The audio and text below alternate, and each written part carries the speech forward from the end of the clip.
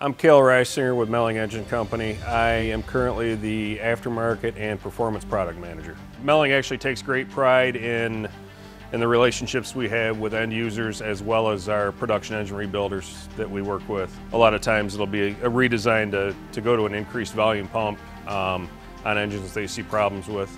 Here we've got the M390HV and the 10390HV. These are a high volume version of the M390 pump, which go on the 3.5 liter and 3.7 liter Ford engines, the EcoBoost engines. We found that the EcoBoost engine shares a lot of the similarities with the modular engines where they have some, the valvetrain really needs some additional volume. So we designed this pump. It's an increased volume of 20%.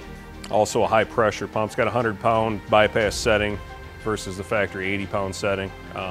We do include the spring to drop to the factory setting if that's desired. The M390HV, high volume, it's more of a stock replacement, high volume pump. Got just the standard body.